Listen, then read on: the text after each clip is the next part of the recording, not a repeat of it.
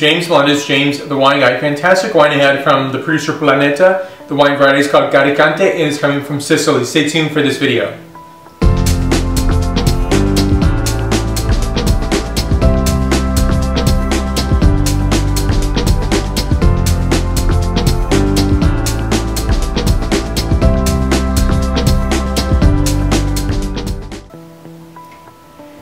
One of my favorite producers, Planeta from Sicily, and I think Carricante, the white wine variety, is an undiscovered white wine coming from Sicily. And I look at the red wine varieties and they are really well known. Nero d'Avola, Frappato, and Nerello Mascalese. Now there are a few white wine varieties that I think are completely sophisticated. Obviously, Riesling is definitely that wine variety. This is not Riesling.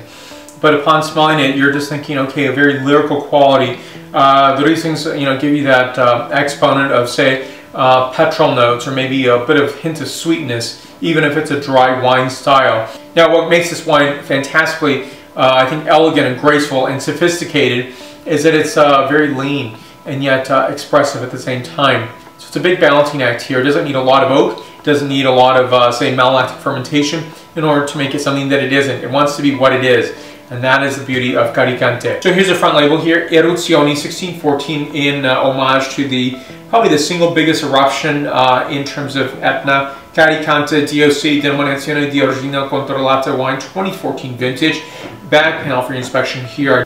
And here's a back panel, a 13.5% ABV wine. The actual winery name is called the Cantina Fuego di Mezzo, and it's showing where this is with respect to the rest of Sicily. So it's in the northeast corner near, obviously, Etna.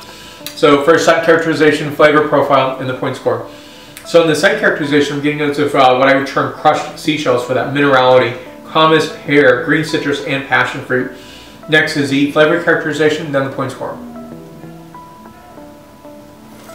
This wine is giving notes of lime zest, kumquat, heirloom apple, fig, hint of clover honey, as well as passion fruit. This wine is a 9.3 out of my 10.0 scale. Please think of this as 93 points out of 100 points.